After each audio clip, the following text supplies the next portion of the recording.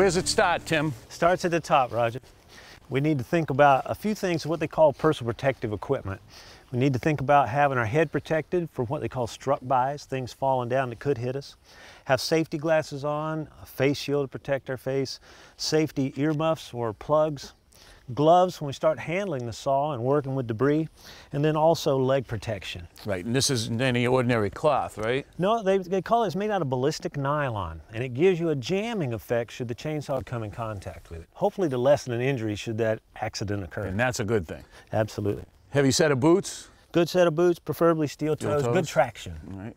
So we've got the equipment, but we also got to look at the saw when we get started, right? We've got your saw here, so we need to check it out. All right, Tim, where do you get started checking the saw? Well, first thing, a few items, Roger. We want to make sure that we put our gas mix in this hole.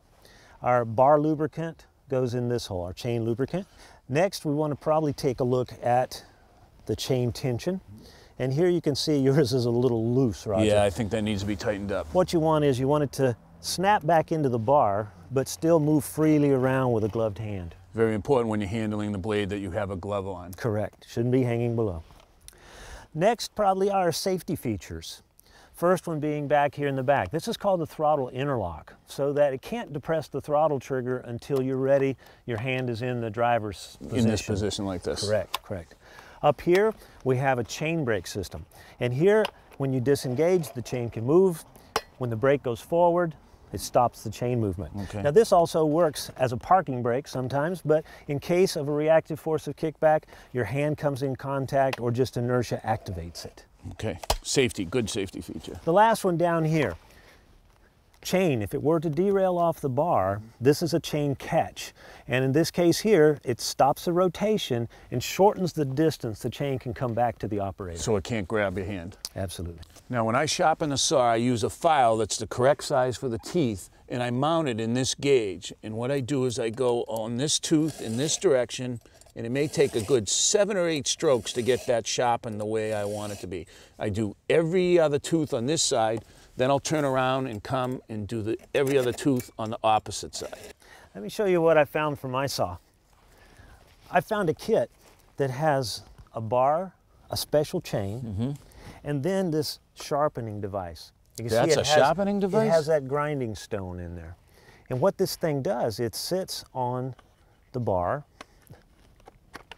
and now this stone comes down against the chain and sharpens it as it rotates.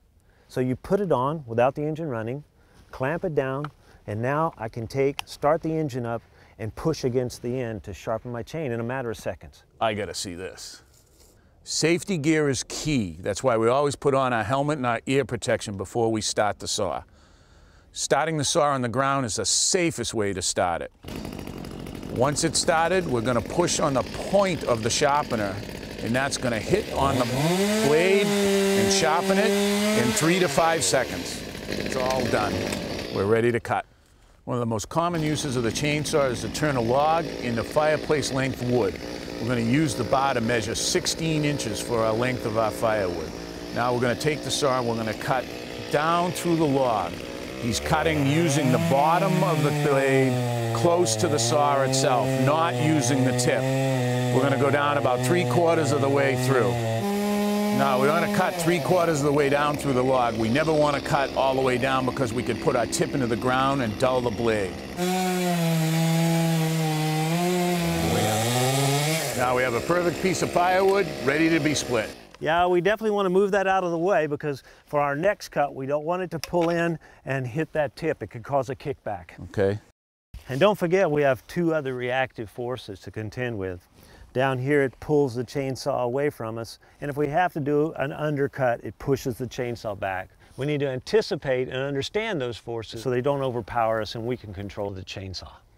Now those forces are even worse if the chain's dull. They're even tougher if the more pressure that you add. Okay, well let me clear that out for you. We'll make another cut. Thanks for the safety tips and thanks for the firewood. Thank you, Roger.